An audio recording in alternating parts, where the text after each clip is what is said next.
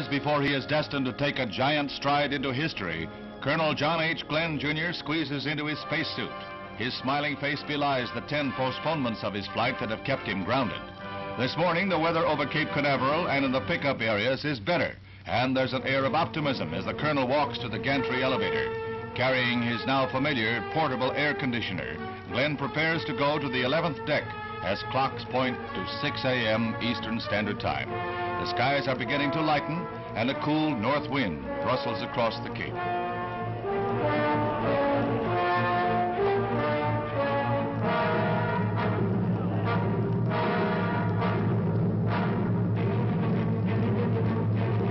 The Colonel's date with destiny comes 10 months after the Russians claimed an orbital flight by Yuri Gagarin, and less than a year after Alan Shepard blazed a suborbital trail for the U.S. This is the climax of 3 years of training. This is the moment when the eyes of the world turn to Cape Canaveral. The Russian orbits were in a thick fog of secrecy. The United States stands or falls in the white-hot glare of worldwide publicity. In the capsule atop the Atlas missile, the Colonel will be strapped to a contoured couch. Once in flight, the Mercury will be tilted so that the astronaut will ride backwards. The seconds tick off as his rendezvous with space approaches. The hatch cover causes a slight delay when a defective bolt is discovered. Then, millions are moved to silent prayer.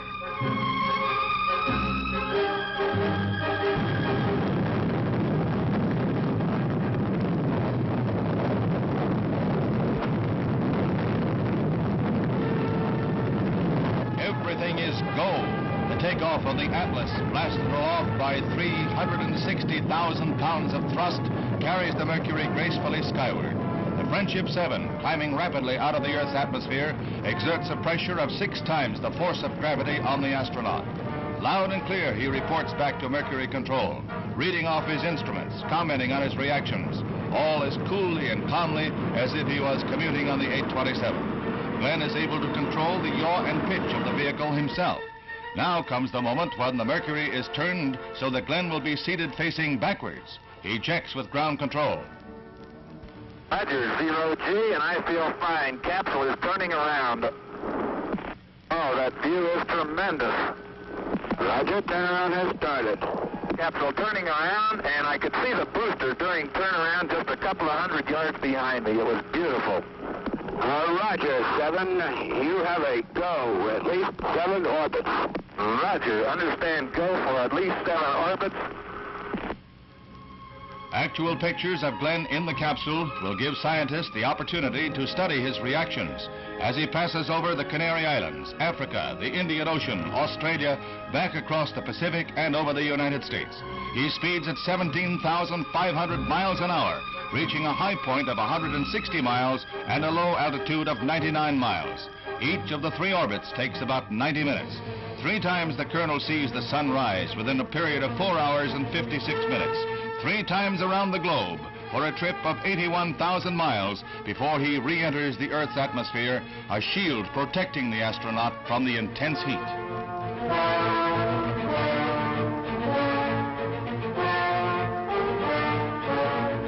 The carrier Randolph is the command ship in the pickup area, but Glen, instructed not to jettison his retrol rockets, lands short of the carrier. Ground instruments indicated his heat shield was loose, and he was instructed to hold onto his rocket bank to help hold the shield in place. Right at hand, however, is the destroyer Noah, and she speeds to the capsule to take the vehicle and pilot aboard. Despite a few shaky moments among ground control personnel, Glen is down, hale and hearty.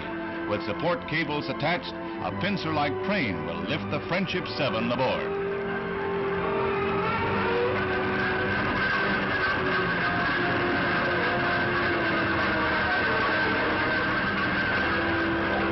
End of a saga.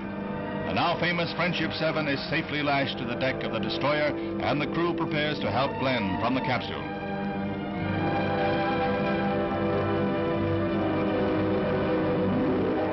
First, they attempt to help the Colonel from his complex prison through the upper exit in the mouth. They encounter difficulties, and so it is decided to blow off the escape hatch cover. First glimpse of the conquering hero, Colonel John H. Glen, He left his footprints among the stars. He has a grin as wide as the path he blazed as he rests briefly before being flown to the carrier Randolph by helicopter. He is lifted aboard in a maneuver that looks more dangerous than the flight itself.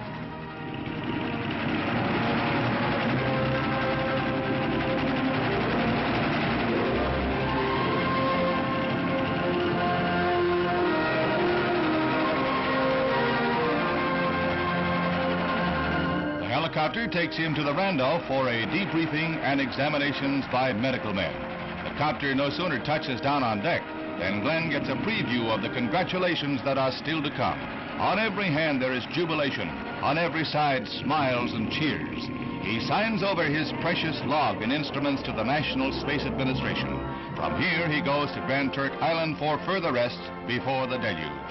A deluge of honors a proud country waits to bestow on a brave man.